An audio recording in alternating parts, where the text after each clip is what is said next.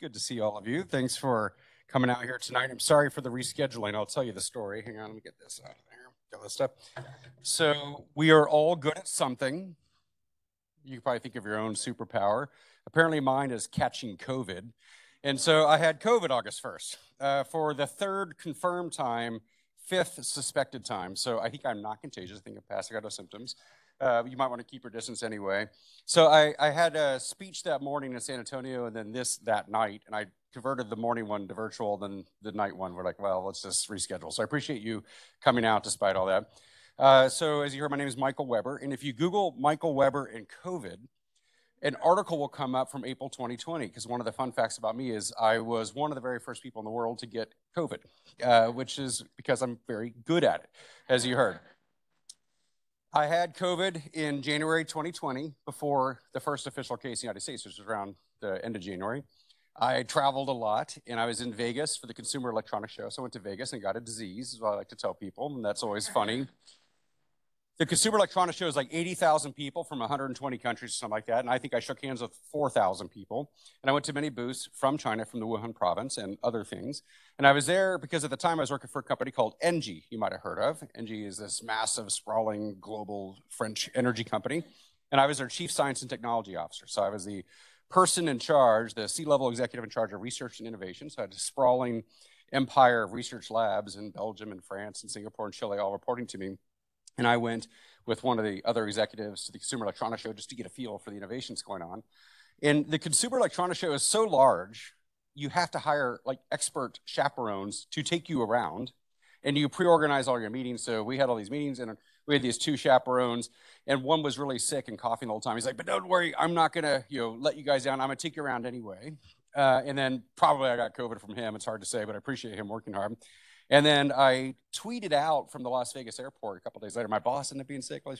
And I was at the Las Vegas airport, and I tweeted out, everyone around me is coughing and sneezing. It's like an infirmary. If I don't get sick, then I'm like a Superman. And that was January 11th. Flew back to Paris, landed January 12th, and I was deathly ill for 5 days. And I tweeted out while I was sick, like, I think I've got that zombie virus that's just now in the headlines. And this becomes part of the story because I ended up getting better. My wife got it, my son got it, everyone's fine, it's okay. No long COVID as far as we know, so there's a happy ending to that. But then flash forward a few months to April 2020, some enterprising journalist found my tweet. And she was working on a theory that the Consumer Electronics Show was a super spreader event as the last really big global event. There was that one biotech conference in Boston in late February, whatever it was, but the Consumer Electronics Show might have been the big one. And then she found my tweet and she's like, would you be willing to get an antibody test, which you couldn't just buy then. You had to go to a special clinic and all that stuff. I was like, yeah. And I tested positive for the antibodies in April 2020, so I had COVID. And this is very interesting. So if you read the story, this is the thing for which I'm most famous. I always wished it would be for my energy expertise or, my tennis skills or something like that, but it's for catching COVID before other people. And just another fun fact, it was kind of interesting, is we call it COVID-19 for a reason, which is it was identified in 2019. Like it really took off in our mindset in 2020, but it was circulating and known as early as November 2019. That's when President Trump was briefed on it, for example. And this journalist, she was thinking and working on a theory that it was circulating in Las Vegas in November and December of 19, because there's so many international travelers and so many conferences in the winter season in Vegas. And they had the Teamsters Union there. And the Teamsters Union is the union in charge of driving trucks, but also setting up and breaking down exhibitions. And the Teamsters Union keeps meticulous records of who calls in sick. And they had a spike in Teamsters Union members in Las Vegas calling in sick in November and December. So they probably passed it on from conference to conference to conference, something like that. So it probably was in Vegas, and then we went there and got it. I don't know what the moral story is, but I haven't been back to Vegas yet. So I got it again on August 1st. I'm all better, but that's why we delayed. I appreciate you sort of having us. I've got all sorts of remarks. I've got no slides. I'm just going to tell some stories, and then we'll do some Q&A, which hopefully will be very interactive and fun. I do want to talk about this room. How many of you know what the name of this room is, by chance? Anybody know? It's the Shooty Fath room. That's right. Her picture is back there behind the very tall, handsome gentleman. Her picture, Shooty, was on the Electric Utility Commission from 1977 to 2017. For 40 years. She just died like a year or so ago at, I can't remember, 105 years old or something like that. And I served with her for 5 years in the equivalent of this room at the old Austin Energy headquarters. for the Electric Utility Commission meetings from 2008 to 2013. I did it for 5 years. Like, I can't take it. And she had 40 years of stamina, so I was really impressed. And she's like the perfect public servant. I mean, she was there. Like, it's a volunteer gig to be on the commission. The Electric Utility Commission for Austin Energy is a little bit like the Public Utility Commission is for Texas, the EUC is for Austin. It's kind of one way to think about it. More advisory, though, and less authoritative. But we were there to sort of guide and give input and react to different policy decisions the city utility is making around the power mix or electric vehicles, you name it, rates. So we went through a big rate case in 2012. I raise your rates, you're welcome. I was a part of that process, and we did that with Shooty. But the last time they had done it before that was like 18 years. No one can remember. And Shooty's like, let me tell you how the last rate case went down. A phenomenal woman. Really learned a lot from working with her. She had a spectacular memory all the way to the end. We'd still like get lunch every once in a while, even after she was 100 and before COVID. So really sad that she's gone, but glad that we had her and that we sort of had a couple years to work together. Some of you might know where Uncle Billy's used to be. I can't remember what it is now. The Eastsiders or something, Eastsiders Cafe in Barton Springs. It used to be Good Eats Cafe. Before that, it was her husband's boat shop, just if you're wondering. So there's some of us in the clean energy community that do clean energy events there, sort of tied a little bit to Shooty and that. So I want to honor and acknowledge her. So it's nice to be in a room named after her after having a chance to collaborate with her. So let's talk about energy. I'll tell you a little bit about my background. I'm really good at COVID. You know that. I worked in France for a little bit. I'm a born and raised native Austinite. And even for the natives, this is hot. This is too hot. I mean, it got to 105 like every once in a while, but not for like 60 days in a row or whatever. And so this is just incredible. And not only am I a native Austinite, like I was here when Austin was weird in the 1970s, and now it's like fancy and rich. Like people say, like Austin grew up or something. But I live in my childhood home. So my parents built the home. I was born in 1971 at West Campus, if anyone knows where West Campus is. So there, we moved into my house in 1972 when I was a year old. And my wife and I bought it from my parents in 2007. And so it's been owned by two Webbers, my parents, and now me and my wife. And so I kind of can do compare and contrast. And just so you understand, my house is not that far from Zilker Park, kind of Rollingwood, Westlake area. My backyard when I was a kid backed up to cedar chopper land. Does anyone know what a cedar chopper is? The local, okay. Cedar choppers lived behind me, and I had nightmares about the cedar choppers like crashing in through the window and killing me with their axes and that kind of. Now, that was like the rural frontier. And in third grade, my little girlfriend, Valerie Lowe, would ride her horse on Bee Caves Road from the county line to my house so we could ride horses around in the woods in the cedar chopper land behind my house. And now Bee Caves is like a 5-lane highway, right? And so I was rural frontier, and now I'm urban core. So I can talk about old Austin all you want. But I think that gives a little context. I'm an Austin guy, born and raised.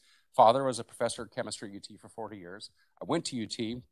I left UT in 95. I was there 89, 95, did 6 years. My wife and I met in the Longhorn Band, fell in love, got married, moved to California. And I was in California for 11 years for grad school at Stanford in mechanical and electrical engineering, studying combustion, how to burn things. I used to burn shit for a living, as I say, and then measure it with lasers. And then those lasers used to measure the environmental pollution. So I became an environmental guy from doing combustion. Went to a startup in Southern California, went to a think tank called the RAND Corporation. By then, it's 2006. We have 3 kids, all 3 born in California. We thought it's time to come home. The reason to come back home to Texas was we spent all our vacations visiting family, and we thought vacation should be used to flee the family. So we moved to Austin, and so we could use vacations to leave. So we came back in 2006. So I was gone, like I lived in California, I lived in Texas, I lived in France, I lived in Switzerland as a kid, I lived in Vermont, I've lived a few places, and that journey kind of colors who I am. But you already heard a little bit. I'm an engineer primarily. I did some think tank work. I dabble in policy. I've done some entrepreneurship. I worked at a startup. I helped run an incubator. Some of you know someone who's being celebrated tonight in one of the incubators. I worked at a global multinational company. So I've done big corporate, and I'm mostly a professor. So I'm mostly an academic. And I teach energy courses and entrepreneurship. And I got a former student in the room right now, so it's good to see the students here. So I'm an energy guy with different views. And ultimately, I come back to the conclusion that energy is good. It's easy to convince ourselves, given all the things going wrong, that energy is bad. In fact, I'd say energy is good. We would like more access to more energy. But there are these trade-offs that energy done the right way makes us really wealthy and powerful and safe and secure and healthy and all these kind of things. But energy done the wrong way makes us poor, and it makes us sick, and it makes us insecure. So it's not that energy is bad. It's more like we got to do energy the right way versus the wrong way. It's inherently about trade-offs. There's no fuel or technology that's all good or all bad. Even the worst ones, coal, I can tell you lots of great things about coal. Even the best ones, I can tell you some downsides about. So it's all about trade-offs and designing the system to maximize the good and minimize the bad. Energy is good. And I would say that it's not just good, it's critical. It touches everything we care about. You name the issue, I can give you an energy hook. I know there's cybersecurity here with land, there's healthcare, there's social dynamics or socioeconomic, you name it, you name the issue, there's an energy connection. And so energy is not only good, but it touches every part of society we care about. And I would argue even that energy is critical. And I would argue it's the most critical, actually. Fundamentally, resources are more important than anything else. And you don't have to take my word for it. Let me introduce you to a man named Rick Smalley. Anybody know that name, Rick Smalley? I see some people nodding. Yeah, Rick Smalley, beloved, famed professor of chemistry at Rice University, who died in 2005, unfortunately, got the Nobel Prize for discovery of Buckminster fullerene, or the buckyball, the carbon-60 geodesic dome-shaped carbon molecule that enables materials with really incredible properties or new things you could do with it. It's just kind of a phenomenal structure. And I pay attention to these stories because my dad's a chemist. I don't know what this means, but he seems important. And Smalley got the Nobel Prize in the late 90s, spent the last few years of his life talking about humanity's 10 grand challenges. It is now known as Smalley's List, the 10 grand challenges for society. And he put them in a very particular order: energy, water, food, environment, poverty, terrorism and war, disease, education, democracy, and population. And he put them in this order for a reason, a logic being that if you could solve one, you could solve the next one. If we could solve energy, we make energy available, secure, affordable, sustainable, reliable, that kind of thing, then we can solve our water problems. Because if you have energy, you can lift water from a deep well or move it thousands of miles or desalt the oceans, you name it. If you solve your energy and water problems, you could solve your food problems because you can use that water to irrigate the fields and use that energy to make fertilizers or agrochemicals and pesticides or diesel or the mechanization you need to reap the crops, refrigerate the crops, and cook the crops, and then you can have food. And by the way, that's important because if you go to like Maslow's hierarchy, it starts with food. But I think at a societal level, it's actually energy, then water, then food. Because if you have energy, water, then you have food. And then if you have food, you can protect the environment. It's hard to think about the environment if you're hungry. If you protect the environment, you can lift people out of poverty, which prevents terrorism and war. And then you can turn your attention to disease. And then you can focus on education. By the way, you need energy for education because you need the light bulb to read at night, or you need the light of the fireplace if you're President Lincoln, as many of you probably studied before. Or you need ability to have sanitation so you can go to school, everything else. And then if you have education, that's a precursor to a well-functioning democracy, although I submit to you we're testing that hypothesis right now in America. Then you get to population. This is important because a lot of environmental groups say start with population. It's like it's on the list, it's number 10. It's at the end of the list.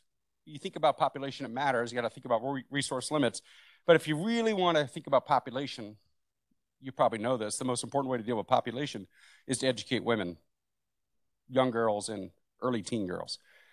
Educate women. So education's higher than population. To get education after everything else. So this is Smalley's List. You don't take my word for it. But I agree that energy, water, food at the top. In fact, that's how I've designed my research group at the University of Texas, is the energy, water, food nexus. I kind of came to that independently. Was pleasantly surprised to see it affirmed by this Nobel laureate. So energy is good. It touches every part of society. But I would say it's critical and it's the most critical. The next thing I would say is also kind of magical. Like energy is kind of cool. So think about how magic shows up in our popular culture in different places. There are different stories. You probably know the myth of the unicorn. I know this is Austin. When you hear unicorn, you probably think billion-dollar startup, and I'm a venture capitalist as well. That's not what I mean. I mean the mythical one-horned creature. The myth of the unicorn probably started in the Indus River Valley of Pakistan and is about this creature. And the magic of the unicorn is not that it's rare, although it's rare. I've yet to see one. It's that the horn had the magical ability to rid a stream of water of poison. The magic of the unicorn is it makes water safe to drink, something we use energy for today. We've replaced the magic of the unicorn with energy. We use energy to treat and pump and do that kind of thing with water. Let me talk about Tantalus, the Greek figure Tantalus from mythology. Tantalus misbehaved, and the Greek gods punished Tantalus and gave him eternal thirst and eternal hunger and put him in a pond of water below a fig tree. And when he'd reach for the fig, the branch would bend out of reach. And when he bent down to get water, the water would recede out of reach. So the water and food were just out of reach, and that's where we get the word tantalize from Tantalus, which means food and water just out of reach. Well, what do we do today? We use energy to bring food and water within reach. We use energy to overcome the power of the Greek gods. That's sort of the way I think about it. Let me talk about Mickey Mouse. How many of you have seen Fantasia, the movie Fantasia? Okay, how many of you have not seen Fantasia? I urge you to see Fantasia, one of the few old Disney movies that has held up with time. But go see it. So, yeah, for those of you who've seen Fantasia, not 100 years old, maybe 80 years old or so, it is a magical movie because it was a movie that Disney wanted to make that merged music and filmmaking so that when you see images, you hear music. When you hear music, you'd see images. So he worked with Leopold Stokowski, the great conductor, on this amazing soundtrack. And the more famous scenes is the Sorcerer's Apprentice, the Mickey Mouse dressed up as the Sorcerer's Apprentice for the wizard, for the sorcerer. And the sorcerer gives his apprentice, Mickey Mouse, the chore to go fetch water. And Mickey doesn't want to do it because the water's heavy. Think of like a 2.5 gallon bucket. It's like tens of pounds, like 20 pounds, something like that. And so 20-pound buckets, that's a lot of work. And so Mickey says he'll use magic. So he casts a spell on a broom to carry the water for him. But then mayhem ensues as the brooms break and multiply, and then they have a flood. But the point is, it's such a pain to lift water, a job that is mostly assigned to women and girls around the world, except in rich places, they have electricity. We use electric pumps to lift the water instead of magic. So that's another example. One more example of magic. So medieval alchemists, Rumpelstiltskin and others, who could take straw or lead or hair or grass, things that were sort of abundant and cheap, and turn it into gold was sort of the idea of the alchemists. And today we do that in continuous fashion at a modern refinery. We take crude oil, which is worth less per pound than lead, and turn it into gasoline or Chanel No. 5 or pharmaceuticals that are worth more than gold per ounce. We're doing that magic transformation, that alchemy, with modern chemical engineering in a continuous way. So I kind of think like energy is good, energy is important, it's the most critical thing to society. It's also kind of magical. And if you know Arthur C. Clarke, the sci-fi writer, he would say that any sufficiently advanced technology is indistinguishable from magic. And so as a technologist, I think, cool, magic and technology go hand in hand. And that's just context to say, I think energy is worth paying attention to and studying. So I appreciate you being here to talk about it tonight. But let's talk about what's happening, because that's all just set up for energy going through transition. And what does that mean for energy go through transition? It's funny because transitions in the news for like sexual identity reasons today, and you maybe think about, well, maybe energy is going through this as well, but this is a different kind of transition, and we should be supportive of transitions in general is kind of what I conclude from this, whether it's energy or humans or whatever we're going through. And I would say that the thing about energy that surprised people is that the idea of transition in energy is not new. It is perpetual. Energy is always changing. It's not static and stable. We have these periods of 30 or 40 years where it seems kind of similar for a while, but actually has changed many times. In fact, we defined these eras of change with stamps like the Industrial Revolution, or the Second Industrial Revolution, or the Space Age. These ages are defined by the changes in energy abilities or energy services or forms of energy we're using and how we convert them. And so energy transition is part of it. And we're going through an energy transition right now. I think we're like a decade into a 3-decade transition. That's what it feels like to me. I don't really know exactly. But we might even be 15 years into it. We can argue about the start point, but energy is changing right in front of us. Why is it changing? Well, there are 6 demographic reasons, 6 demographic trends, 3 technological reasons changing, all wrapped up in a 2-sided challenge. Let me walk you through that. The 6 demographic trends right now are population growth and economic growth, the most fundamental ones. This is more of a global thing, although we have population and economic growth in Austin as well and in Texas. So population growth and economic growth, industrialization and urbanization, and then electrification and motorization. So there's more of us, we're getting richer, we're moving from farm to factory, from rural area to city, and as we get rich, we want electricity and mobility, because electricity and mobility are the desired fuels and services of energy if you're rich. If you're energy poor, you want cow dung, wood, whatever you can get for heating and cooking. The energy needs for the poor are heating and cooking, but as you get richer, you want energy needs to do things like run a factory or make more money, or then get comforts of life like air conditioning, information technologies, and lighting and other things, which are powered by electricity or by mostly liquid fuels for mobility, although that's changing as we speak. And I see your shirts, electric greater than gas. My electric Mustang is right behind us. If we raise the windows, we could see it. It's bright orange, so it's unmistakable.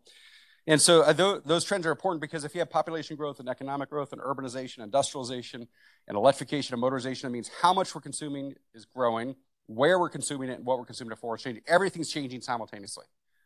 And so the system has to change. Let's put some numbers on it. If the floor is zero energy per person per year, up to my knees is the global average energy consumption, 75 million BTU. BTU is our British thermal unit of energy. 75 million BTU of energy per person per year is the global average. Up to my hips is a British person consuming twice as much as the global average, about 150 million BTU. Up to my head is an American. So an American consumes about 300 million BTU, twice as much as the British person, 4 times as much as the Chinese citizen, or the global average. And then maybe you, on my shoulders to your head, is a Texan, which is sort of fascinating. A Texan consumes 60% more than the average American, who consumes twice as much as the average Brit, who consumes twice as much as the global citizen. That's a factor of 8 or something like that from the average to the Texan. We have a very energy intensive industry. We have a hot climate. We have big houses. We have big cars. We drive our big cars long distances, and we air condition our big houses in the hot climate. So we use a lot of energy, and we associate that for a variety of cultural and historical reasons with wealth. The more we consume, the richer we get. Although most people in the world think the more you consume, the poorer you get, but we are selling the energy in Texas, so it makes us money. So we have a flip view. If you take all the people in the world who would like to live like a Texan, how many of us are in the world? 8 billion? And we're going to grow to, I don't know, 10 billion or 12 billion. If you go to 10 billion and they consume like Texans, we have to multiply the energy system by a factor of 10. We have to produce, move, dispose of, then manage the waste of 10 times as much energy. I don't see that happening very easily because we're already hitting environmental limits at the current level, and telling them, sorry, you don't get it, doesn't seem appropriate. Telling us, yeah, you have to give it up, doesn't go very easily. We got to figure this out. So how can we get there? And this is kind of the context for us, these trends. But that's the fundamental driver. There's more of us getting richer. We want to change where and how, what we're using energy for. Overlay these 6 demographic trends with 3 technology trends. The first megatrend, these are trends over decades and centuries. Increasing efficiency.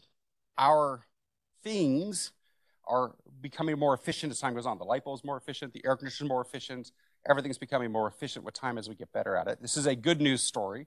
We use less energy per unit of good or service than we used to use. This is a fantastic trend. The second trend is the increasing information intensity of everything, but especially energy. More data. It used to be like sensors, used to be people watching it. Now we have data and sensors everywhere. And some ironies there. As data becomes more energy becomes more information intensive, information becomes more energy intensive. So there's some flips there.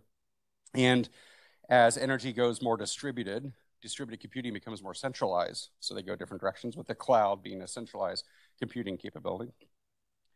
And then the third trend is increasing decentralization, which is, or maybe decreasing centralization or increasing customization. I just said the same thing 3 different ways. We used to have large power plants far away that would send the power to us, or large wastewater treatment plants or large refineries.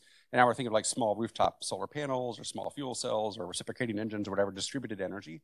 And now we're doing that for other things. It's not just energy, also do it for telemedicine. Why go to a hospital?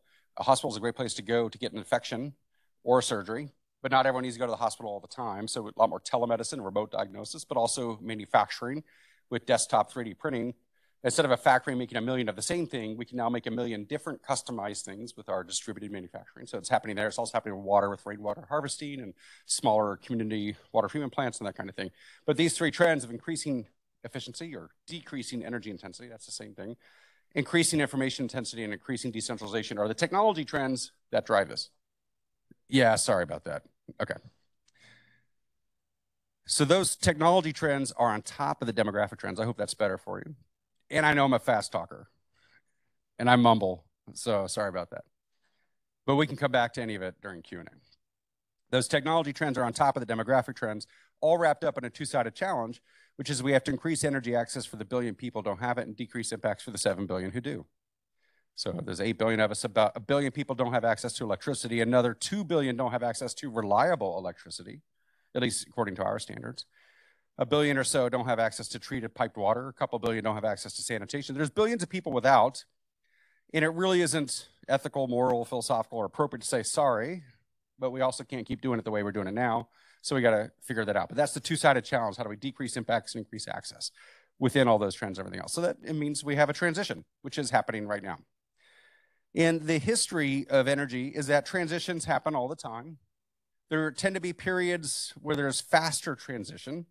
I already mentioned the Industrial Revolution, and then the Second Industrial Revolution, where we switched forms of energy from biomass to coal and from heat to motion. The key invention of the Industrial Revolution is the ability to convert heat to motion with a steam engine, which is hard to do. It's easy to make heat. And we used motion. We would use like flowing air or flowing water to get our motion at our water mills or windmills, that kind of thing. But taking heat to motion was the key enabling invention of the Industrial Revolution. And then later, we got internal combustion engines, that kind of thing.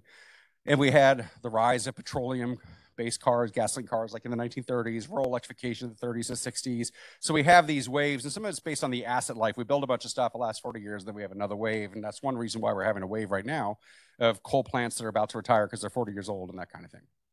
So we have these punctuated periods of consistent energy transition. And if you look at the fuels, wood was dominant in the United States until 1885, when coal became number one, oil became number one in 1950. This year in the United States, I think natural gas will overtake petroleum, which is sort of fascinating. Then natural gas will be dominant for a while. I don't know what will take it next, maybe nuclear or renewables or something else. We'll see how it goes. So these transitions that happen, and we can learn a couple lessons. One is the transitions take decades. So if we want a transition, we want to go faster, we'll have to try hard to make it go faster. We tend to go towards higher performing things. Coal was better than wood in terms of energy density and cleanliness. Oil is better than coal in terms of energy density and cleanliness. Gas is better than oil in terms of cleanliness and ease of handling. Renewables are better from a cleanliness perspective. The density is different, so we got to sort that out. But nuclear is both, more dense and cleaner. So we can think about this trend that we tend to move towards better stuff, and we tend to decarbonize. Wood's more carbon intensive than coal, than oil, than gas, than nuclear and renewables. So decarbonization is not an idea that Al Gore forced on us. It's something that's been happening for like 200 years. And in fact, on a relative level, grams of carbon emitted per unit of energy, but on a total level, the United States, it peaked about 15 years ago. We're actually dropping our CO2 emissions despite population growth and economic growth. So is the UK. The UK is doing it on purpose. We're doing it by accident, which is sort of interesting. We can come back and talk about that. And Texas, actually, we're kind of decarbonizing a little bit too, but shh, don't tell anybody, it's embarrassing. We'd rather, we don't want that to be known that we're violating official state policy, that carbon dioxide is plant food, and therefore we should emit more. That's kind of the Texas status. Yeah, it's Austin's fault, exactly. So we're doing this transition. These transitions take a while, but we have some lessons from them. I would say within that context as an engineer, as an innovator, someone who thinks about invention, that we could use some energy innovation. I hope some of you have some good ideas, because 60% of the modern economy, the global economy, 60% of our primary energy conversions happen in 4 devices: a steam turbine, a gas turbine, a gasoline engine, and a diesel engine. I'm calling this 4 devices. I could call them 2 devices, internal combustion engine and turbines, but 4 devices are responsible for 60% of the world's primary energy conversion. They were invented as recently as 1893.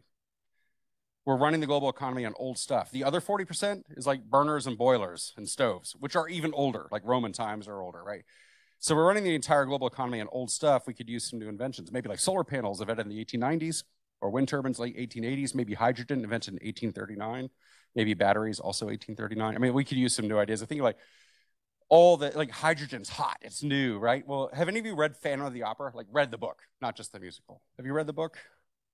You should read the book. Gaston Leroux wrote this. The French, where's Alex? The French were all over the stage. In Phantom of the Opera, he writes about the Paris Opera House using hydrogen blending with methane in the 1880s to change the brightness of the stage. Hydrogen blending, we talk about like, oh, that's a new idea. At NG, we did it in 2019. We're like, we're the world's first to blend hydrogen and gas. And you read Phantom of the Opera, like, well, I mean, other than this guy. He did. Jules Verne, another French author, wrote about this sort of the mysterious island. We're taking water to make hydrogen back to water. So hydrogen's not new, although it's kind of cool. Maybe we'll do more of it, but we could use some new ideas, I guess I'd say, a part of that. Anyway, this transition sets up for me, what's the question? The question is, how do we reduce impacts for us in America? And that raises sort of the question of the taxonomy of decarbonization. What's the priority order by which we should decarbonize? What are the things we should do? And in my mind, there's 4 steps. The first and most important step is efficiency. Whatever we don't consume makes it easier. We lower the height of the hurdle we have to clear if we just do efficiency. As a venture capitalist, I would tell you it's very hard to invest in efficiency. The business models for efficiency pretty much suck, but it's really important. We need to do it. So that's why we tend to get there through policies and mandates and building codes and standards and that kind of thing. So efficiency is first. The second thing is electrification. Electrify as much as you can, because the power sector is decarbonizing in parallel with the rise of cheap gas and wind and solar and geothermal, maybe nuclear and that kind of thing. So let's electrify as much as we can. Now, the good news is if you electrify, you also achieve the first one, which is efficiency, because an electric heat pump is more efficient than a natural gas furnace. An electric car is more efficient than a gasoline engine. So my electric car, 90% efficient electric drivetrain. My other Ford, which now my son drives, has a gasoline drivetrain, 20% efficient. So even if I plug my 90% efficient electric drivetrain into a 35% efficient power plant, it's still more efficient than the gasoline engine. But I'll plug it into a natural gas combined cycle that Austin's running, which is more like 50% efficient. So we get efficiency from the electric drivetrain and the decarbonization, and I saved money on the purchase price. My car was much cheaper than the gasoline equivalent, and I save $1,000 a year on energy and maintenance costs. It's incredible. It's a high performance car for less money. It's incredible. Well, maybe I'll come back to that, because I think EVs have won, and they're going to take over the market even faster than what most enthusiasts think. And I can come back to why I think that. Partly because I'm a driver of it. And I would never go back to a gasoline car because gasoline cars are so slow by comparison. But if we electrify, we gain efficiency as well. The third step is green molecules for the parts of the economy that are difficult, impractical, expensive, or impossible to electrify. A lot of things come to mind: industrial heat, aviation, chemicals, marine shipping, heating in old buildings in cold climates. Molecules are really handy. Maybe heavy-duty trucking as well. And we need molecules for those things that are too difficult to electrify. Those green molecules might be hydrogen or ammonia, maybe biomethane, something like that. And then the fourth step is carbon management. Do direct air capture or point source carbon capture for the last step to remove the carbon from whatever the parts were you could not electrify nor use green molecules for. That's it. So efficiency, electrification, green molecules, carbon management. If we follow those four steps, and I think in that order, we'll decarbonize the economy. In fact, we're kind of doing that in the United States, whether we meant to or not. So that's the taxonomy of this. And it kind of gives me a lot of reason for optimism. And I'll close, and we'll have plenty of time for Q&A, I think, with just a couple comments that everything I said about transition is going through acceleration right now. There are multiple accelerants for what's happening. The first accelerant is the Russian invasion of Ukraine. The first hiccup of that was high natural gas prices, which brought coal back a little higher. But that was a hiccup. I actually think those high prices are accelerating, at least Europe's departure from imported gas. It's accelerating other things. So I think the Russian invasion making higher prices for conventional options, making the alternatives like renewables and nuclear and everything else look more competitive is an accelerant. Washington, D.C. being policy relevant for the first time in a long time is an accelerant with the Inflation Reduction Act, the CHIPS Act, and the Bipartisan Infrastructure Law. 3 different acts, very different processes, some bipartisan, some very partisan. But the policy is relevant for the first time, which is exciting. It reminds me of Winston Churchill, who said, you can always count on the Americans to do the right thing, but only after they've exhausted every other possible option. And he was talking about late entry into World War I and World War II. He says, Americans will come around to do the right thing, but man, they've got to flirt with everything else for a while. And that's the way we are with energy policy. We're last to the race, but when we're in to win, and we throw a lot of money at it like we did in World War I and World War II, and we will win. And now Europe and Japan and Australia are like, whoa, you guys leapfrogged us on policy. And at first they're in disbelief, and then they're angry, and then they're scared. And so now you see EU and others in a policy race to pick up the pace because we're using it as industrial policy, mostly in rural Republican districts in the South, creating this battery belt and other things. But policy is an accelerant. And I frankly, I think it's a policy that's going to stick because it's just too much money. People don't want to let go of the money. And then a third accelerant, and some of you are in here, is the students I get to teach are on this. Like I've had the honor and privilege to teach thousands of students in person, plus tens of thousands online. And in the world of climate change and whether to take action or not, there is a huge generational divide. People older than me, not so sure we should take a change. People younger than me say, we got to get on it. And as the older people roll out of their leadership positions, younger people take them. Millennials are now in their 40s. Then they will be serious about this. And so if you're a company and you want to recruit the best and brightest, you better have an ESG plan. I'm looking at you, right? Help everyone get their ESG plans. You better have a climate plan, a net zero plan, because you won't be able to recruit and retain the best talent. And I think that'll be important. By the way, your customers want that anyway. And so these are all accelerants that give me a lot of optimism that we're on the way. So I'll make, it's Austin, so I want to say one controversial thing. In my head, I write op-eds, by the way. I write a lot of op-eds. And I write for the Statesman and the Chronicle and the New York Times and Scientific American and this kind of thing. And I was penning one in my head. And let me just test it on the Austin audience, see how it goes. The title of the op-ed in my head is How George W. Bush Saved Us from Climate Disaster. Quick reaction. Anyone? You wrote this. Okay, you want me to tell you all the ways that he saved us? Okay. Governor Bush in 1999 did 2 important sort of compromise pieces of the same omnibus legislation to deregulate the Texas power market, which set our power market on a marginal price basis where the cheapest marginal kilowatt hour will win, and the cheapest marginal kilowatt hours are wind and solar generally. So we set up a market that is really good for renewables and set up an RPS, a renewable portfolio standard, by some counts, the first mandate in America for renewables. Nevada might have had what's first, but ours was before California and before the UK and other places. It was something called a compromise. I don't know if you guys know what that is, but a compromise is where Democrats and Republicans say, I want this and I want that. Oh, let's see if we can do both. And they work together. And Republican Governor George Bush, working with the Democratic state legislature, the Democrats said we want renewables. Republicans said we want competitive markets. So we're like, okay, let's do both. I mean, this is kind of a deal, a political deal. And the Democrats thought the markets were stilling, would fail, and the Republicans thought the RPS facility would fail, and they were both wrong. Both succeeded, although there were choppy things along the way. Let's not forget the price spikes and all that kind of stuff. But the market design of ERCOT is really good for renewables because it's on a marginal price basis. And the RPS was just enough to kickstart. The RPS was a requirement for 2 gigawatts of non-hydro renewables. We didn't know it would be wind, but wind was the winner. It could have been solar or geothermal or biomass. But a little bit of kickstart with a policy, with a favorable market, and it just took off in Texas. Now, Texas, I keep looking at Alex as I go to France. I give these speeches in France. Texas is bigger than France, and we got 6 times as much wind than you and a lot more solar. So we have a lot of cheap, flat, windy, sunny land and a great favorable market and a little bit of policy that pushed it. So as governor, he did a lot to really help the energy transition, with Texas leading the way. Running for president in 2000, you might not remember this, his policy platform on climate change was more aggressive than Al Gore's. People don't believe it. Now, he dropped it immediately when he was president, but he campaigned on mandatory like BTU fees and this kind of thing. Like, Al Gore was like, whoa, like, you don't be crazy. Let's be more, voluntary or whatever. So Bush had a more aggressive climate stance than Al Gore when campaigning for 2000, dropped it entirely, kind of came back to it in 2008, barely, but not really. But rhetorically, he gave up on him. But he did 2 things as president, again, as compromises.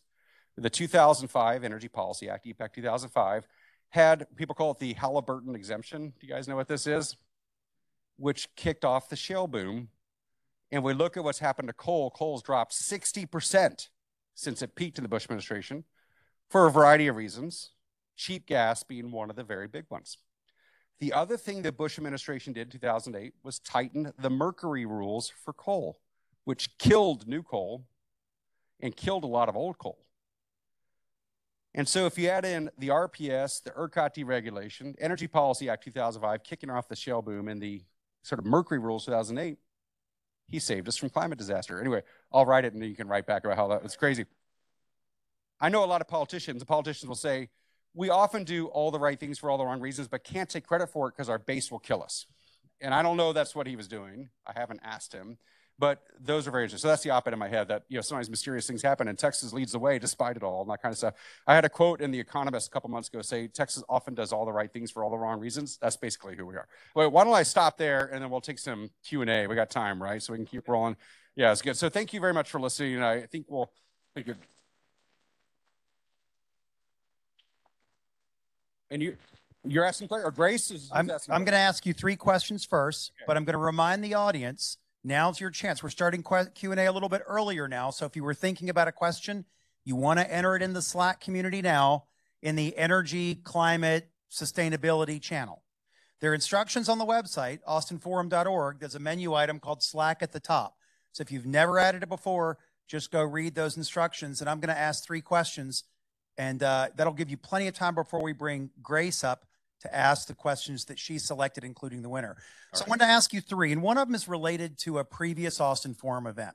Andrew Grimshaw spoke from Lancium Energy, and they are harnessing wind power, the unused wind power that sometimes they have to spin down because of, I think it's called the Krebs line or Krebs line. Competitive Renewable Energy Zone, Krebs lines, that's right. And so he explained that there's over 30 gigawatts of wind power potential generated in West Texas, but the Krebs line throttles it, and I want to say it was something like 16 gigawatts or something. Sounds about right.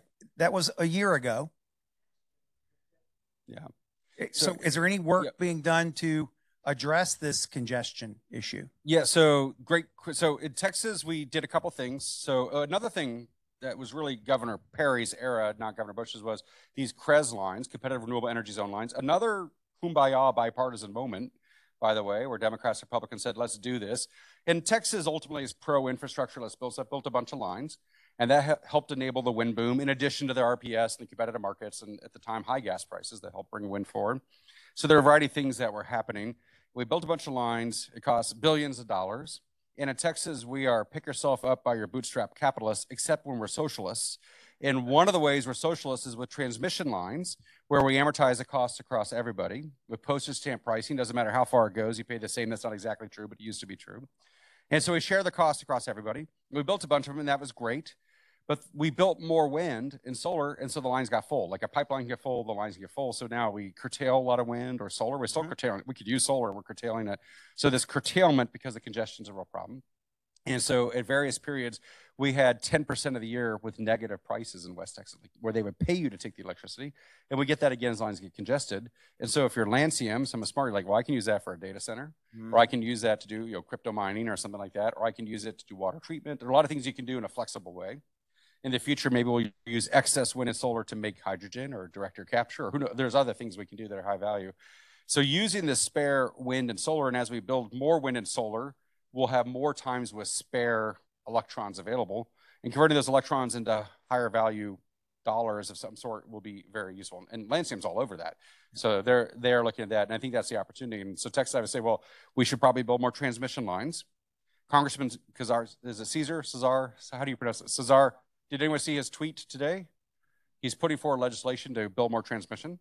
So it is the CREZ lines, they're adding to it? Well, or the he's the put out ability to reduce he congestion? has a tweet that says he wants legislation that might someday be legislation that might lead to real bill. So we're like eight ifs away, but there's local Congress people working on this for Texas. Senator Markey's like, yeah, I'd love to do it. So even out of state people are like, it'd be good for the nation if Texas got its act together on transmission. So we could build more transmission, or we could find ways to use those electrons, or both. And Lancium is more the latter. They're in the latter, right. Yeah. And so that's why I was asking. I think it's brilliant to move things out there that are energy intensive. Yeah. But if we need energy in a different part of the state, we still don't have the capability to move all of that. We here, should do so, both yeah, if we can. both. And a lot of the batteries are being built on the eastern side of the state because the lines are not as congested at night when you don't have solar. Although it's so congested, then they can store the electrons on this side. That was exactly my second question of three. I beat you to it. Okay. The battery situation. So are we seeing any large-scale advances in energy capacity, energy density in battery technology, or is it still this very brute force, got to build these gigantic batteries to store enough energy to not just power, a neighborhood, but a city? Yeah. So yes, and yes. So some of you might know the name John Goodenough. Does that name mean anything to you, John? His name is John B. Goodenough. Like his name is B. Goodenough, right? And he's a faculty colleague of mine until he died just a year ago. A mechanical engineering faculty member. We get lunch at the Posse, the dive bar across from campus, and he get a tostada and he's over there telling stories and stuff. And he changed the world by inventing RAM, random access memory, and then changed the world again with the cathode of the lithium-ion battery.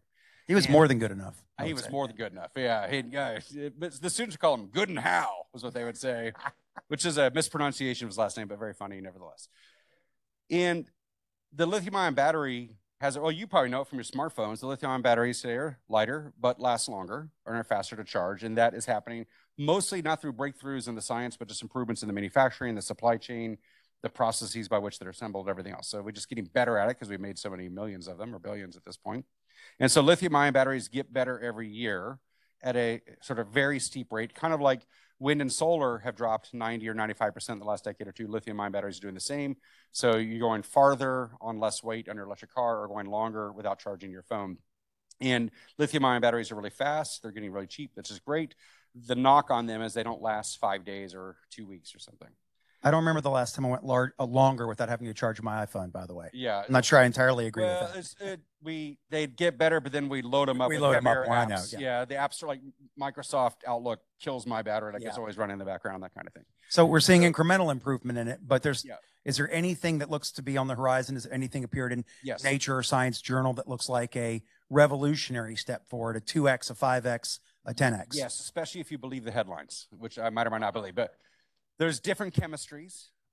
We have lead acid batteries in our old cars. There's many different types of batteries and different kind of chemistries. And lead acid lasts a while, but it's really heavy. And lithium ion's light, but doesn't last as long. Lithium ion's very quick. But there's also iron air batteries that Form Energy's making, these long duration energy storage batteries that last 4 days and have high capacity, but they're not made to do fast cycling. You'll use them for those multi-day periods where it's neither windy nor sunny, which we have in Texas, and Europe has it for like 2 weeks at a time. California will have multiple 5, 7, or 9 day stretches in a year like that. So longer duration, different chemistries. John Goodenough, before he died, was working on making silicon batteries or sulfur and other more common material batteries that would be certainly cheaper because it's a more abundant material, but more thermally stable, so you wouldn't get the thermal runaway. And thermal runaway is a polite word for fire. And so you have a safer battery. And he's like, I'm working on it, but then he died. He didn't quite finish. We're like, can you kind of come back and just tell us a few more things? So there's other chemistries. I'm not sure they're breakthroughs, but they're getting better. Toyota just announced a month ago they've got a new battery design that's half the weight and twice the distance. A lot of people are skeptical. We'll see how that goes. But battery technology gets better. It's mostly not scientific breakthrough, although there are some pretty important scientific advances. It's mostly our manufacturing process. So if I look at solar panels today are much cheaper than they were a decade ago, but the efficiency is basically the same. They just got a lot better at the manufacturing. Yeah. And the supply chain drove down the cost of the key ingredients. So that's the bigger story in batteries, actually. But I think there's room for more on that. Yeah, one of the things I'm hoping for, and it's actually the topic of Tuesday night's event, is quantum computing. Oh. We all think of quantum computing for decrypting things and optimization problems. But it was actually first postulated for quantum physical structure of nature kinds of problems. And it turns out with the classical HPC system, you can't even simulate all of the quantum states of a caffeine molecule. So everything we're doing is an approximation, and there's some belief in some people that a quantum computing system may be able to solve the quantum molecular chemistry at a level that helps us produce more energy we keep getting to like nano, we keep getting smaller and smaller. Nano, like that's where we design membranes to be more efficient and everything else. But actually we got to get smaller than nano. That's not small enough. We got to get down not just the atomic level, but the quantum state within it, whether it's spin up or spin down and this kind of thing. So we're going to get deep. Sorry, we'll do the nuclear Come Tuesday later. night, and Worley will talk about quantum computing, and that will be one of the things I'm going to make sure he talks about before then. Last question I have before I turn it over to our moderator for the questions from the audience is, what about nuclear? So in Austin, you always get the N-word, nuclear, and it's Austin, so it's always like, we hate it, or why don't we have more of it, right? There's no middle ground, which is actually typical of American opinion. If you watch movies, I teach a class this semester called Energy at the Movies. It's for liberal arts honor students, and only liberal arts can get away with that. Can we audit that? Yeah. If any of you know Plan 2, it's a Plan 2 class. And we watch energy movies, and we talk about it. And I was like, this is a great class. And yesterday we watched Tulsa from 1949, a great oil movie, if you know that, with Joe Wills and others, and Clark Gable. But we also watch nuclear movies. And in movies about nuclear either will kill us all or make us a superhero with time travel. That's it. Or make Godzilla. Or make Godzilla. Yeah, so it's like end of the world, but also makes you Spider-Man or Iron Man or Back to the Future. So it's really good or really bad. There's no middle ground. That is actually an honest reflection of American sentiment, especially Austin sentiment. And I would say that as an engineer, I look at nuclear as clean, safe, dispatchable power. Most engineers look at nuclear that way. It's got supreme energy density. A kilogram of the uranium you need is 20,000 times more energy dense than a kilogram of coal. It's just the energy density is phenomenal. So that means less extraction for the earth, and the waste materials are entirely captured. Now, the waste is nasty, but you capture it all, and there's far less of it than, say, the waste from burning CO2. So I am a nuclear fan. And I would say, I keep coming back to France because I know, well, in France, which is more of a technocracy than America, America will run more by lawyers, and lawyers look at nuclear as a liability waiting to happen. Engineers look at it as a controllable process. And so France, 75% of the electricity comes from nuclear and has really great performance and low cost, although struggling right now with drought and a few other things. So I tend to be pro-nuclear. Me too. However, if you look at the story of nuclear around the world, it has been operating on an ethic of 60 years of bigger is better, because that's how you get economies of scale. And I think that we're flipping it right now, which is smaller and modular is better. Because the problem you have with American nuclear, in contrast with France, so France has 45 or so reactors. We have about 95. In France, they're all the same reactors, they're the same design. And the joke goes like this, that in America, we have 100 types of nuclear reactors, but one type of cheese. And in France, it's the other way around. One type of reactor and 100 cheeses. And by having the same design, it's like Southwest Airlines. Every pilot can fly every plane. Every mechanic can work on every plane. Southwest Airlines, you get efficiency. The French fleet is much more efficient. Ours are all custom stick-built on site. That drives the costs up. The reason why we can get these significant price drops in wind or solar or batteries is because we make so many of them. And if you make millions of something, you get better at it, price comes down. Now, I don't think we'll make millions of small modular reactors, but if you make a small modular reactor, instead of custom stick built on site, but in a factory, and you make, I don't know, 20 at a time, your costs will come down because you have higher control. Then you can move it just by train or truck to site. You don't have to do custom stick build. So as we go modular and smaller, I think prices come down. And as we get more serious about carbon, probably we won't care if the prices come down because we'll put a price on carbon for the others or something like that. So I suspect nuclear will hang in there in America. We have large nuclear retiring. I bet we'll put new nuclear in place at about the pace we retire it. Nuclear is about 20% of our power mix today in America. I hope it stays there. I wouldn't mind if it goes up. I don't want it to go down. That's sort of. I didn't realize it was 20%. I thought 20%. It was like more than 10. Great. It's like 8% of energy of all purposes, but of the power sector. Of infrastructure. Okay, got it. Yeah. And with that, we are now going to take questions from the audience. First, I want to introduce, if I get closer to the, okay. If you get real close, apparently. Press the button.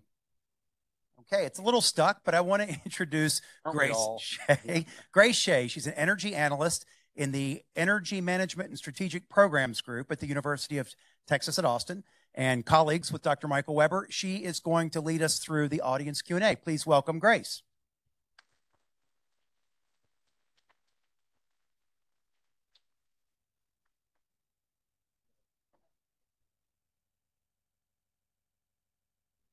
Okay. Can everyone hear me? Yeah. Okay. So we have a lot of questions, okay. Michael. So I'll just get right to it. First question I have is, so with the global application and hype behind AI, how can AI and its subset play a part in accelerating the interconnection process in order to advance the sustainable goals? That's great. So artificial intelligence and machine learning and other advanced data science techniques are on the rise, and they are electricity intensive, which means the rise of data centers and that kind of thing. So the first impact of AI on the energy system will be increasing demand, significantly increasing demand. By some estimates from Energyville, which is a think tank in Eastern Belgium, they think AI will consume more energy than Belgium does by 2024 or 5. I mean, like in a year or two, the pace of increase in growth is so significant. And so that's a strain on the system. Now, these growth trajectories are often wrong. They said the same thing about data centers for Google search, like I said, but the data centers become more efficient, so it levels off. And so maybe AI won't grow like this. Maybe it'll level off at some point or slow the rate of growth. We'll see. But AI is firstly a strain on the system, but perhaps we can use its sophisticated techniques to make better decision-making faster. And I guess in that case, it's like transmission expansion or siting. We have all these fights about where to put stuff and how to do it. Maybe that will facilitate better decision-making.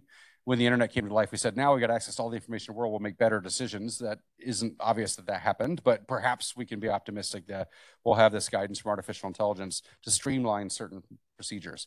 The jury's out. Frankly, I'm more skeptical, I guess. I think there are a lot of things that artificial intelligence can do, and I'm pretty excited about it. I'm also kind of scared about it because the thing about artificial intelligence, like some of my high school classmates, is it will lie without knowing it.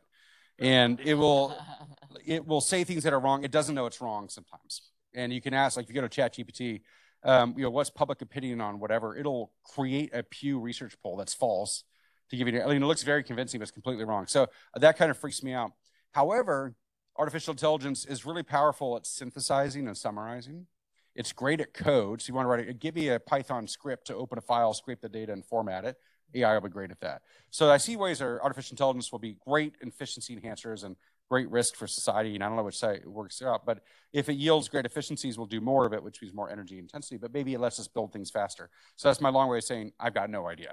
But I think our permitting and expansion and transmission siting and other things, we're so bad at it, it can't make it worse, right? Hopefully it'd make it better. But I think in the end we'd have a, fingers crossed. I mean, it's like, we'll see how it goes. But I think, let's hope for the best on this. That's my long non-answer for you on that. Great question. Okay. So Michael asks, the UN forecasts that by 2100, the world's population will decrease to about 6 billion people. What does this do to our need for energy? Given that every else I see, it will increase despite this decline. So I've not seen a UN population decline forecast. And so I wonder, it's level. I've seen leveling. I will say that in this century, for the first time in human history, there will be a day where the population is the same as it was the day before. that is unique, except for brief moments when there was like the Black Plague and that kind of thing. So we will have a leveling in a sustained way, and this is unprecedented in human history, to our knowledge. And that will change a lot of our theories of societal governance and everything. I mean, we have so much of our philosophies around growth, growing the economy. How do you grow if you don't have population growth? That will happen. I don't know if it's going to decline. I suspect it'll level. And you could say it's going to happen 2050, maybe 2100, but probably this century it happens. And that is pretty interesting. And we don't know what that's going to mean. But from an energy perspective, it means the accelerating consumption of resources probably slows down unless our wealth keeps going. But interestingly, as you get wealthier, you use more until you start to use less. You use more energy to get rich, but then you start to use that energy to build an efficiency. So I'm actually thinking the population leveling will be fine from an energy perspective. But I do worry about things like capitalism as an operating philosophy relies on growth. We don't have a degrowth capitalism. Look at the struggles Japan and Russia have with shrinking populations. It's hard, especially if you have a shrinking population where you have a growing older population and fewer younger people to pay for the older people. Things get really upside down. So I'm more worried about that. I think from a resource perspective, actually, that'll be a relief in some ways that the population will level. But a great question. And I would say that how we use energy might drive when and how that peak happens. Will be 2050 or 2100. Our energy system might help drive the timing of that. That's a great question. Thanks. We have a geothermal question. A geothermal question. Okay, good. What is your perspective on hot rock geothermal energy based on oil and fracking technology? I love it. So question about geothermal. I'm a huge fan of geothermal. So I do a lot of, I hate debate. I'm not a debater, but I do debates, which is where, why am I debating with people? I'm not a debater. But I'll do these debates. People say, you can't run an economy on renewables because wind and solar aren't reliable. I'm like, okay, you're leaving out hydro and geothermal and bioenergy. And there's a lot of other forms of renewable other than wind and solar. And geothermal in particular is interesting because its availability doesn't depend on astronomical or meteorological conditions. So it doesn't depend on the clouds or position of the Earth relative to the sun. So that 24/7 reliability is really interesting. It's everywhere. We all have it. It's just a matter how far we got to drill. Some places it's closer, like in sort of northern Italy and also in Nevada and California. There are places where it's like spilling out of the ground. And it's like Iceland. I went there 2 years ago in Iceland. I was at the geysers. I was at the site. In Iceland's 100% renewables for their electricity between hydro and geothermal. By the way, Norway is 98% renewables with hydro for the power sector, at least. And so geothermal is very exciting because its performance profile is very different than wind and solar and a suitable complement in a variety of ways, and low carbon, although some geothermal sites have a lot of CO2 that gets released. So you have to be mindful of that. And we can use this incredible expertise we've built up for oil and gas over 150 years these days with hydraulic fracturing or other ways to stimulate the wells and extract the heat. I mean, oil and gas have been drilling for oil and gas and finding heat by accident. Why not drill for heat and find oil and gas by accident? And so I think we could do that. And Fervo is one technology startup that's using hydraulic fracturing techniques and has PPAs, these power purchasing agreements, to actually deliver geothermal energy. They are breaking ground. They are building, they're in production. Their test wells work. And that's, and Tim Latimer, the CEO, is a good friend. He's based in Houston, but they're operating mostly in like Nevada and California using that technique. Like, we got great drilling techniques. We've got great well completion techniques. Let's get the heat and make 24/7 CO2-free power. It's great. Now, it's not as cheap as wind and solar, but it has a different performance as well. Like we don't need more of the cheap stuff necessarily, although we could use more. We need more of the dispatchable power here and there, depending on what your grid mix is. So I'm very excited about geothermal. Now, there are many other startups. There's Ever and others and Sage that are doing closed loop systems. They go down, they draw all the way across and up, like it's all one closed loop system. There are people doing enhanced geothermal with actually putting water down there on purpose. So there's a variety of techniques for geothermal. We'll see what the markets decide as a winner. Probably there will be several technologies that win. And I think time is right. Now, it will help if we had a price on carbon or if other options were more expensive, because geothermal looks pricey still. But utilities are signing up because they want the power from it. The Pareto principle states that 80% of outcomes come from 20% of causes. What is the 20% cause that the average Texan can address in their personal life today to affect 80% of the outcome to move Texas towards a more energy sustainable future? The two biggest footprints, if we want to use that word, for people in America in general, for their emissions, if we're talking about CO2 emissions in particular, are the electricity they consume and the gasoline they consume. And within electricity, particularly the coal that's consumed. And so for the United States, forever, until like 2 or 3 years ago, the power sector was the biggest emitter nationwide, followed by transportation. However, we've shut down 60% of our coal, ramped up on wind and gas and solar. So our emissions in the power sector have dropped so dramatically in the last few years that as a sector, it's lower than transportation, which is dominated by gasoline, but also some diesel and aviation fuel. And so for us, using less electricity or using cleaner electricity will reduce one of the biggest parts of our footprint. And that is true at the national level, but also the individual level. The second thing we could do is drive on gasoline less, which might be you drive an electric vehicle or you don't drive. You work from home a couple days a week, or you live closer to work, or you do micro mobility, e-scooters or biking or walking or something else. There are other ways to move other than driving a 4,500 pound gasoline vehicle to move 225 pounds to work. So there's other ways we can go about. Like I'm a small fraction of the car's weight, despite how big I am. I'm still a small fraction. And so work from home in COVID was actually a great CO2 emissions policy because it got us out of the cars. Now it got us onto electricity and less efficient electricity at home than at work, but it shifted things. The rise of electric vehicles will help. And I think the other part of electricity is air conditioning in Texas, or maybe heating, depending on where you are. A smaller home closer to work is probably the way to go.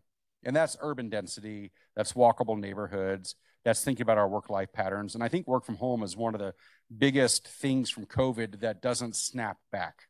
There are a variety of things that after COVID didn't end, right? I had it 3 weeks ago, but there's a lot of people like return to normal on a lot of things, but there's one thing that people won't return to normal is in the office, 8 hours a day, 5 days a week. Like I think that's forever changed for a lot of people, and a lot of places are just 3 or 4 days or never going in or that kind of thing. So those are the things we think about as how big is my home that I'm air conditioning and how close is it to work?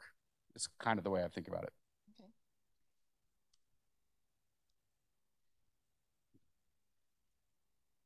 So let me go to, okay. So you mentioned we need innovation in the top 4 highest consumers of carbon fuels, internal combustion engines, so the highest consumer of combustion fuels, such as internal combustion engines. As a professor of mechanical engineering and a venture investor, how do you recommend we go about designing and developing more efficient engines? That is great. So engines is a big part of mechanical engineering, and I teach thermodynamics. We talk about engines. We might not need as many engines, which relies on heat to push a piston or to spin a blade or something like that. I think we're going to need a lot less of that, although I think we need some. So I think it's hard to get rid of all engines. But we can make the engines more efficient in a variety of ways. The one way to get there is with higher burn temperatures. What you burn can be burned at different temperatures. The fuel will matter. Hydrogen burns at a higher temperature, so maybe you get more efficiency. You can also think about burning at higher pressures to reduce the pollutants that might form. And so there are companies looking at higher temperature, higher pressure combustion, which requires special alloys or metals or things like that. And then you can get more efficiency and fewer pollutants along the way. And then you can think about all the other parts of the drivetrain, all the connections and that kind of thing. But at some point, there's only so much you can do thermodynamically to get more efficiency out of a heat engine. And so I think we can get better. My gasoline engine is 20% efficient. Certainly we can do better than that. Turbines in combined cycle operation are more like 50 or 60%. So there's more we can do, but that's not where the money's going. If you look at the R&D money, it's not for better combustion for the most part. When I was at ENGIE and I'm running our research group at ENGIE, we would meet with the research groups at Shell and Volkswagen and Siemens, you name it. And I would go meet with their chief technology officer. And I was meeting with the head of the combustion research group of Volkswagen. He's like, there's 2 of us left. Not 2 heads, like 2 researchers in combustion engines, because Volkswagen was all in on electric. So we can improve combustion. There's more we can do with additives and materials and other things, but the money is not flowing there. The money is going to better electric motors or other systems. And I think that has basically determined the future. So I made this comment, I think EVs have won. And I'll tell you, EVs have won because they're cheaper, they're quieter, they're faster, they're higher performing. The only place they really underperform is on long road trips at the charging time. I bet that's solved in 3 or 4 years. I think that's almost solved. And besides, people have to stop every 200 miles anyway to go to Buc-ee's or whatever. So I think that's all. But the more important reason, so pardon me for talking numbers. It's rude to talk about dollars. I splurged. My Mustang, my Mach-E Mustang, cost me $65,000. The Shelby Cobra Mustang is $80,000, but mine is faster. I got a higher performing Mustang for $15,000 less, and I save $1,000 a year on energy and maintenance costs. I got a better car for cheaper, except on road trips, which I do a few times a year, and that's an issue, and I have to think about it. That's solved in a few years. But the more important reason why I think EVs have won is not just because they're better cars that are cheaper. By the way, not everyone's going to get a $65,000 car, but GM and Volkswagen now have the $35,000 version, which is the average sticker price for cars in America today. And then there are more options coming later. There's so fewer parts. There's so much cheaper and easier to make. The margins will go up. They're not there yet, but they will be. But the more important thing is if you look at what GM and Ford and Volkswagen have said, they have said, we will not sell you combustion cars after 2035. That's it. And they said that in 2021, 2 years ago. Why do they say that? Because a model lifetime is 7 years. That's 2 model lifetimes from 2021 to 2035. They're not going to make them. If you want to buy a combustion engine, you're not going to get it, except for some specialty off-road vehicles here and there. But even those are probably going to electrify sooner. So if you believe the CEOs of the car companies, they're like, that's all we're going to sell you. So they're not investing in the combustion R&D. If you don't believe them, you should listen to the CEO of ExxonMobil, Darren Woods, who last year, almost a year ago to the day, said on the record, he believes, and ExxonMobil believes, 100% of all light-duty vehicles sold in the world in 2040 will be electric. The people making the cars have said, we're only selling you electric. The people selling the gasoline says, we think there's only going to be electric. He says, I don't care. Those electric cars need lightweight materials like plastics. We sell plastics. He's okay with it. Fascinating. So I think, though we can improve combustion, which is a great question, I'm not sure we will, just because that's not where the money's flowing. But as a guy who got a PhD in combustion, I'm kind of like, I want to say we should burn more stuff, but I'm kind of fond of it. Like I have a nostalgia for burning stuff in the lab and that kind of thing. So it's too bad. Like it's old school stuff. We need more Buc-ee's. Buc-ee's is adding chargers and solar panels to be emergency evacuation for hurricanes and stuff too. So Buc-ee, okay. Let me talk about Buc-ee's because I invest in business. I think about intellectual property moats or a way to protect your company with a moat of intellectual property so you can own a space of a supply chain or whatever it is for your startup. Buc-ee's has 0 intellectual property moat. Anybody can do what they're doing. Why haven't other people done it? There's starting to be some other ones pop up. You need tens of millions of dollars to add 128 gasoline pumps and 4,000 urinals and like a lot of fountain drink. But that's not, it's just money, right? And there's so many places like between here and Amarillo where we need a Buc-ee's. Anyway, so I urge all of you enterprising business people to please improve American road trips by coming up with a competitor. This is such an obvious moneymaker with 0 way for them to stop you from doing it. I don't know why other people haven't done that. And this is sort of on my mind because I had a conversation. I was brought into one of the biggest oil and gas companies in America, whose name you'd recognize, but I shouldn't say, in June. And I did a briefing for their top 600 leaders. And they asked about the future of energy, what's going on. And they kind of did a final question. What's the one thing we got wrong? I'm like, okay, well, let me pick. But I said, your predictions on the future of gasoline consumption are so deeply wrong, you need to get ready for that because gasoline consumption peaked in America in 2018. They're peaking in China like this month. According to the Chinese oil company, Sinopec, they're like, it's peaking now. And when the 2 world largest gasoline consumers say gasoline consumption has peaked or is peaking now, gasoline consumption is about to go off a cliff. And if you are a BP, Chevron, Shell, ExxonMobil, you name it, and 45% of your barrels gasoline, and a non-trivial fraction of your revenues are your gasoline stations that are already losing market share to Buc-ee's because Buc-ee's has cleaner bathrooms, and now you're going to lose the gasoline hook. It's going to transform business models. And I said, you're wrong. Like they show it kind of leveling, right? Like it's going to go like this. How many people buy a landline for their phone anymore, right? How many people go buy a cathode ray tube monitor? You don't do it, right? You do think, oh, you might have a specialized need deal. So not everyone's like you. So, but most people will buy the flat panel display, so the CRT. But and so I think Buc-ee's is sort of interesting that there should be more of them. And Bucky's like, okay, how do we add fast chargers? How do we add other things? Because they need you to stop for gasoline so they can get you to buy beaver nuggets and a $400 smoker. And so this stop will be interesting. But if you're stopping for charging, you're there 10 minutes instead of 5 minutes, you'll spend more money. Anyway, I went on a long rant, but I encourage you all to launch that business and ask me to invest. Okay, I was given the signal that the sign? I have one question left. And Jay's probably like, can you make your answer shorter? Is that what you're saying also? Bucky's to charge. So I love that story. You love it, yeah. Exactly. I noticed all the Bucky's are about one large fountain drink apart. So they know, they've done the math. Yeah. What is the bladder distance? Yeah, exactly. Which changes by decade and age for us, maybe. Okay. So do we have Lala Ilonza, though? I'm sorry, I just mispronounced your last name. How do you pronounce it? Elizondo. Okay, so I picked your question as the winner for the Stop By badge. Oh, the winner. So the question is, what are the most critical policy changes needed to create a more integrated and efficient approach to managing energy and water resources globally? Oh, that's a great question. If we've got one policy lever, what's the one policy lever we should do? And I would say if I were king of the world, I would put a price on pollution.